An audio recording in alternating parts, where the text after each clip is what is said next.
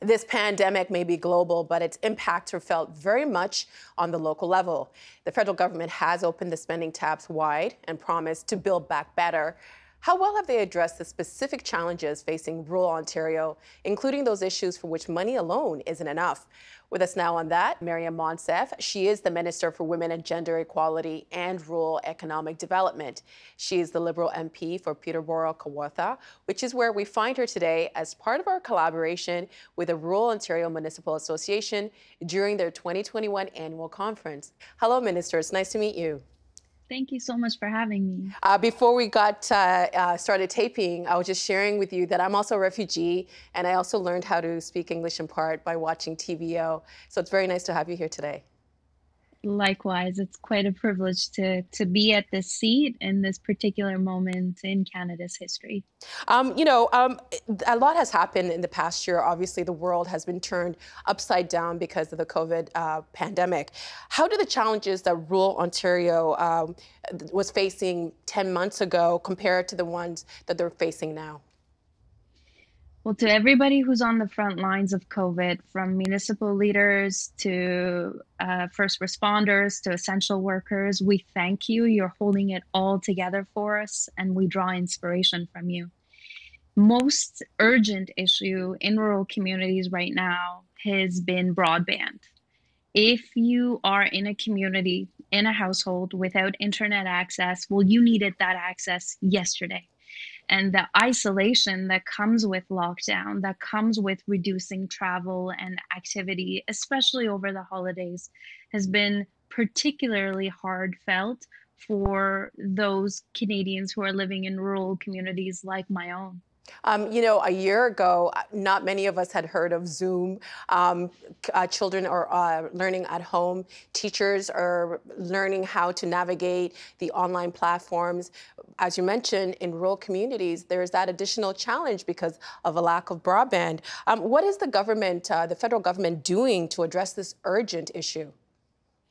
Well, we started back in 2015. So there are 1.7 million households who are on their way to getting connected to high-speed internet because of the work we began in 2015. And these are complex projects that take time. They go through a series of environmental assessments and Indigenous consultations and engineering and so on and so forth.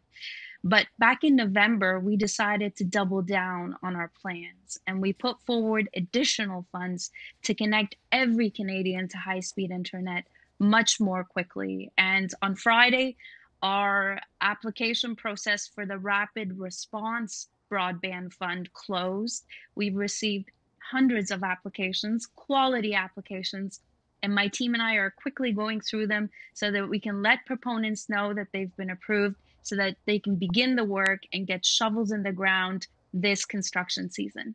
As you mentioned, this is a very complex issue, but I think if you do live in a rural community, maybe that's not something that, when you talk about how much time it's going to take, it makes people anxious. It's affecting people's livelihoods.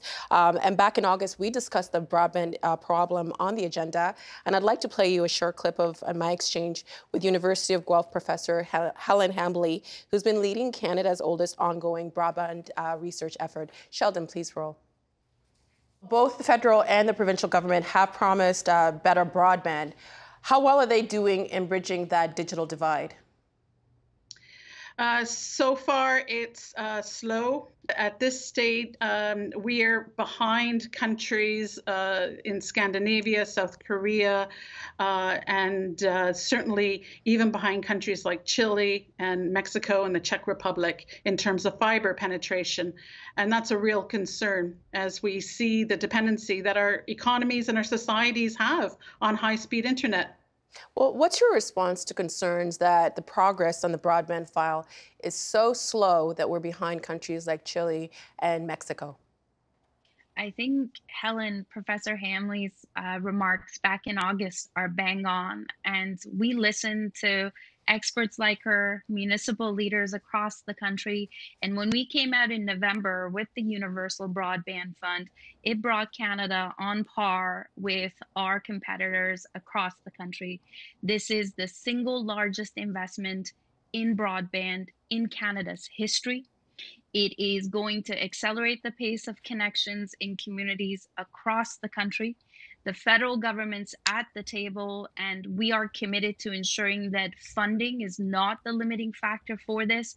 And we are working very closely with all partners, including our provincial and territorial partners who are doing their own work on this to ensure that there's a coordination. One of the complexities of broadband projects in Canada, this big, beautiful, diverse country of ours, is that there are a lot of cooks in this kitchen, and rightfully so. Different communities have different needs. So, in addition to investing funds, in addition to accelerating the pace of approvals, the federal government has stepped up, and we're going to be the coordinator across the country to ensure that there's efficiency and we get rid of as much red tape as possible. Because, as you said, Canadians who don't have access to broadband right now for health and safety reasons, for their kids' education or their own skills training, for doing online shopping or teleworking. They simply cannot afford to stay behind the rest of us. And I do believe that Canada's recovery from this recession starts in rural Canada and it begins with broadband. Some people have said that more funding isn't necessarily the answer, but rather the smarter use of funding. How would your government approach that? Funds are most certainly part of the challenge. We've heard in the communities that we are focusing our efforts, there simply is not the business case to connect because of lower density populations. There simply isn't the business case for the private sector to step in. So, after talking to thousands of providers and experts and leaders across the country, we heard them say the federal government can do its part by ensuring that there's a flexible program in place, that we cover backbone and last mile, that there's investments in cell, as well as the unique ways that communities can accelerate connections in their communities. We also have heard that there are challenges with shared infrastructure, this issue of passive infrastructure in places like Quebec and in Ontario and otherwise. So those coordination tables that are set up, the incentives we've put in this new program to share that infrastructure are meant to get us past the hurdles that we have learned from in the past. We know that there are smaller communities, particularly, 60% of municipalities have fewer than 5 staff doing the work. And this is hard work in a pandemic. So we've decided to add, as per their request, a concierge service to this program. So you pick up the phone, you call us, somebody really smart, like an engineer, picks up the phone on behalf of the federal government, and they help communities navigate this complex process, connect them with engineers, provide them with updated maps so that they can be supported in putting their applications forward and not be held back because they are smaller communities with smaller capacity. I know people who are listening to this, especially in rural communities, and we should probably keep in mind that rural communities are not a monolith. Different rural communities need different things. But if they're listening to this, there's a frustration with having to navigate life in 2021 during a pandemic, and there's a lack of broadband. You're cut off from the rest of the world. As you said, in November, the Prime Minister announced plans to connect 98% of Canadians to high-speed internet by 2026 and a goal of connecting all Canadians by 2030. There are municipal officials in Ontario who've said the federal government's 2030 timeline is unacceptable. One of those officials is Kelly Elliott, the deputy mayor of Thames Centre, which is an underserved part of the country when it comes to high-speed internet. Here's how she described the issue to us via email. Today, rural children are struggling to access their virtual education. Rural Canadians cannot access resources and programming when it comes to healthcare, including mental health resources. Municipalities are struggling to market themselves for investments when a business cannot operate without basic internet. In the year 2021, where our lives are dependent on a virtual world, what do you say to rural Canadians who are struggling and are being told, just wait 9 more years, when they have already struggled and waited for so long? What's your message to rural Ontarians who are tired of waiting for broadband? To Madam Deputy Mayor and to anyone watching this, you have every reason to be frustrated. Life is hard enough as it is in the best of times. It is incredibly difficult during COVID. and even more so without the opportunity to FaceTime your loved ones, without having a glitch-free connection that lets you do your work and stay on top of the news. So you have every right to be frustrated and know that the federal government has heard you. We got your back, and we're doing everything we can to get communities connected faster. Now, the 2030 timeline is for the 2% of communities in Canada, the hardest to reach regions, which are probably going to get connected through low Earth orbit satellites. The other 98%, we are accepting applications. We will be opening a new round of applications to connect communities. And I want every Canadian watching this to know that the federal government is going to do everything it can with our partners to connect as many Canadians as quickly as possible. It's not just a matter of fairness. It's not just a matter of health and safety. It's a matter of Canada's competitiveness in the post-COVID world, and we are all in this together. So to municipal leaders, to Indigenous leaders, to our provincial colleagues, to anyone interested, please reach out to us. That concierge service that we've set up is specifically designed to provide additional supports so that every community who wants to get connected has the support of the Government of Canada to make that connection happen. You mentioned this needs to be done faster, and I'm sure people in the communities that don't have broadband want it done yesterday. What do you think is needed from industry and other levels of government to tackle the broadband issue at a more rapid pace? We're there. The good news is that things are moving. Communities are getting connected. At the end of 2020, for example, tens of thousands of households who didn't have connection at the beginning of the year had that high-speed access. So things are happening. Shovels are going into the ground. Our essential workers were doing that work even during COVID as safely as possible, following those guidelines. In this coming construction season, we're going to see hundreds of projects move forward through the new program. And my best advice, in fact, my plea to anybody watching this is, we're here to help. There's money on the table, and we're going to do everything we can to support high quality projects to move forward. So please reach out to us, and we will get this done together as quickly as possible. Is there a little bit, I know hindsight is 2020, but is there a bit of frustration from the government for being in the place that we are today? Because I think the pandemic was maybe the final nail to say, hey, we do have a real broadband connectivity issue in Canada. Is there a sense in government that maybe we should have taken this more on head sooner? As I said, we've been working on this file since we formed government, right? 1.7 million households on their way to getting connected or already connected because of the work and the investments that were done in 2015. But I will share a personal frustration with you. Back when we could travel back and forth between Ottawa and Peterborough, Kawartha, which is where I'm from, the highway that connects us being the Highway 7, along this highway, it is hard not to see the hollowed out smaller communities who are beautiful, rich in resources, rich in their natural heritage. It is hard to drive by those smaller communities who never recovered, who never fully recovered after the 2008 recession. Investments in connectivity back then, investments in cell service back then would have been completed and would have allowed that connection and connectivity to communities along that route today. But you know what? We are determined to learn from the mistakes of the past. We will not be repeating them. And as I said, the vision here is that recovery begins in rural Canada, and it begins with broadband access. You're also a minister for women and gender equality, and the lack of connectivity along vast stretches of highway also becomes a safety issue. One of the populations at risk for violence in these areas include Indigenous women.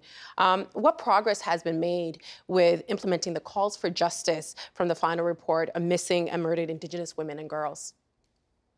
To think that there are long stretches of roads and highways, as you said, all across this country, those highways of tears, where our daughters find themselves in really horrible situations and they can't even call for help, is unthinkable. Part of the Universal Broadband Fund includes funds set aside specifically to address those very long stretches of the roads where tragedies like missing murdered Indigenous women and girls happen far too often. Minister Bennett and I met with all the ministers in Canada responsible for the status of women, as well as Indigenous leaders and representatives a few days ago. And the purpose of this meeting was to get an update on how COVID is affecting Indigenous women and girls, but also to track our progress on the response to the calls for justice, the 231. At this point, we are moving closely with our partners forward. We are working to ensure that women are safe, that their families are cared for, and that they are working. And at a time when COVID has hit women hardest, particularly Black, Indigenous, and racialized women hardest, we are all renewing our resolve to do better so that those women can not only be in safer situations, but that they can contribute to Canada's recovery to their fullest abilities. Women living in rural areas are also overrepresented when it comes to domestic violence. And during the COVID pandemic, we've been hearing a lot about the shadow pandemic. Studies suggest that the issue of domestic violence, intimate partner violence, has increased since March. Federal consultations from your own government showed 20 to 30% increase. And you yourself noted that in some places, the calls for help have gone up some 400%, which is astounding. Your party, which has prided itself in being a feminist government, has been criticized for not doing enough to address domestic violence during this pandemic. How do you respond to that? To anybody who's in an abusive home, who is unsure as to whether there are resources and supports out there, I want you to know that there are thousands of organizations across this country in smaller communities and in urban centers whose doors are open to you, who are working hard to get the cleaning supplies and the PPEs so that for you and your loved ones, there is safety and care available. So if you're experiencing violence, talk to someone you trust and reach out to one of these organizations. We've supported some 1,500 organizations across the country to keep their doors open, to keep their staff paid, and to ensure that they are safe and available for women and children in their hour of need. So do you reject the criticism that your government hasn't done enough? I can assure anybody watching this that we're doing everything we can to eradicate gender-based violence.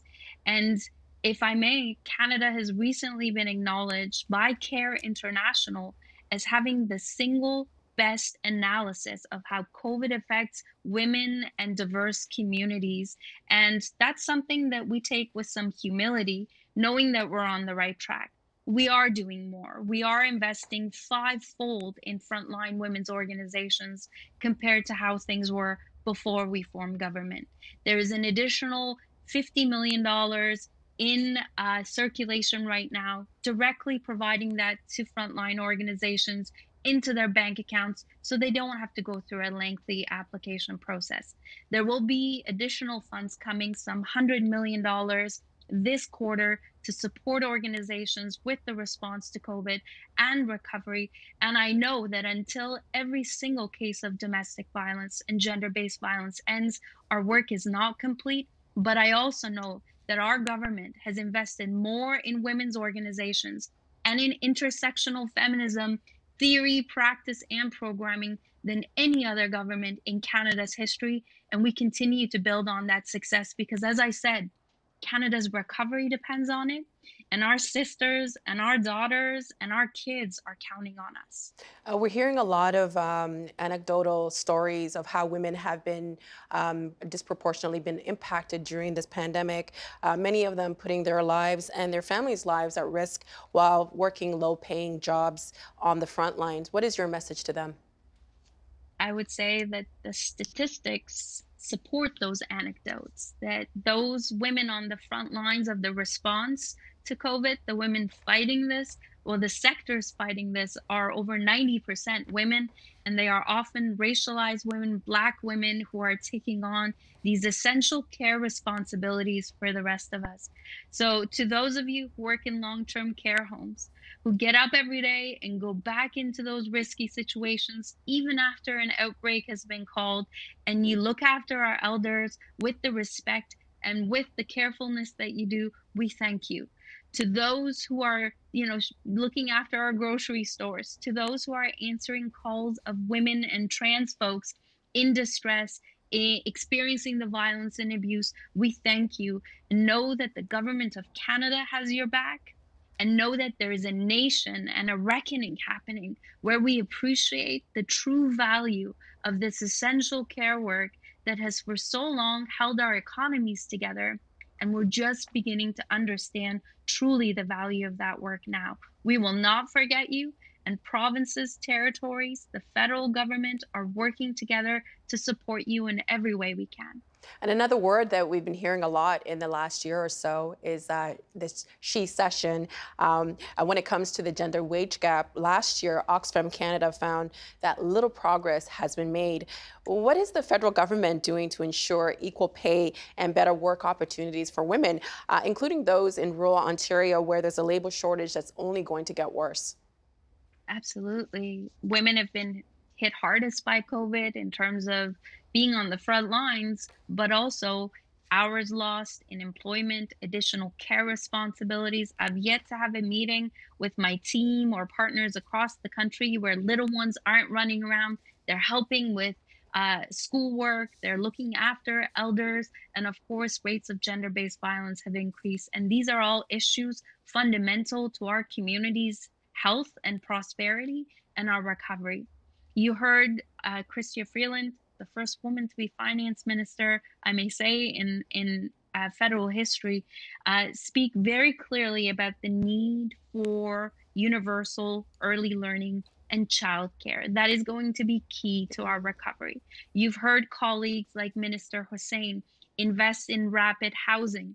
Women are the first to lose affordable housing, and they are the last to gain it. And so our rapid response investments in housing ensure that women are not trapped in abusive situations. And they also ensure that when we tell people to go home and to stay home, well, not everyone has a place to call home. And these housing dollars are a way to do that. In addition to all that, we're also working to ensure that the skills training needed to support women and frankly all Canadians get back into the workforce or respond to the jobs available are there. And that's a partnership with provinces, with territories that we've embarked upon. So I say all this knowing full well that job one right now is to limit community spread and to ensure that we roll out the vaccine and that every Canadian who wants a vaccine has it by September so that we can get on with the work of getting our economy back, getting our communities back, and rebuilding better. Late last year, Royal Bank released a study that showed the percentage of women leaving the workforce during this COVID pandemic. And when women do hopefully return to work in the same numbers in the after times, childcare is going to be of paramount importance. You mentioned the childcare. What is the timeline for a national childcare strategy?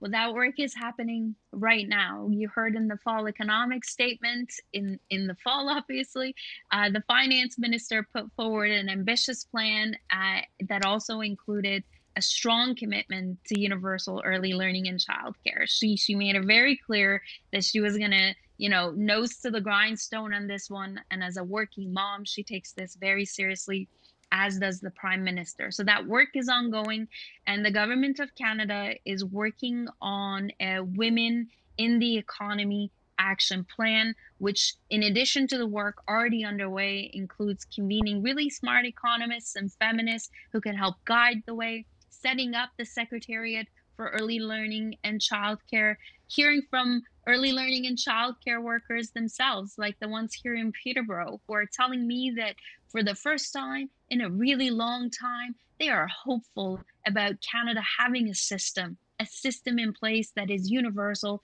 that is quality and affordable, and they want to be part of those conversations. So all of this work is happening, of course, in parallel to the track that is responding to COVID and rolling out the vaccine. And to all the women on the front lines of that work, inside governments, in clinics, in communities across the country, we thank you. History is going to remember you well. And we look forward to the day when you don't have as much as you do on your plate.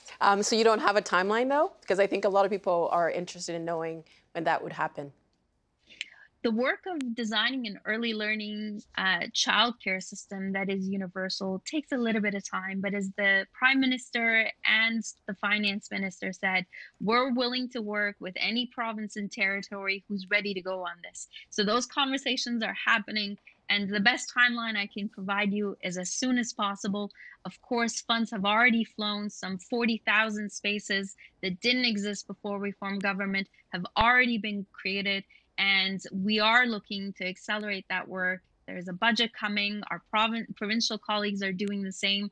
That work is happening, and we are determined to get it right. The Quebec model, of course, provides us all with a really good North Star, something that has shown to work, that has shown to get women back into the workforce. So we're not starting from scratch. We're building on success that has already existed and models that are right in front of us. We have about 30 seconds left, but we've been hearing a lot of stories of people leaving, say Toronto, for example, and moving up north. But some people are deterred from leaving the urban core because, again, lack of internet, broadband. What is the future for rural Canada? The future for rural Canada is bright. As you said, the quality of life that we enjoy here is being sought by many. The quality of life is about to improve with universal broadband access as it rolls out across the country. Rural communities have a tendency to care for each other, and there's a great level of interdependence. We've supported digital main streets, and more small businesses are online. And we are also supporting rural communities with their housing needs and with other infrastructure needs. So the future is bright. Our challenge as rural communities and rural leaders is to ensure that that growth that is inevitably happening is manageable and sustainable, and the Government of Canada is at the table to provide any support to that end.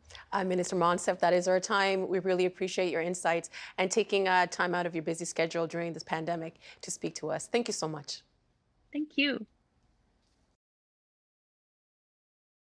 The Agenda with Steve Paikin is brought to you by the Chartered Professional Accountants of Ontario. CPA Ontario is a regulator, an educator, a thought leader, and an advocate. We protect the public. We advance our profession. We guide our CPAs. We are CPA Ontario. And by viewers like you. Thank you.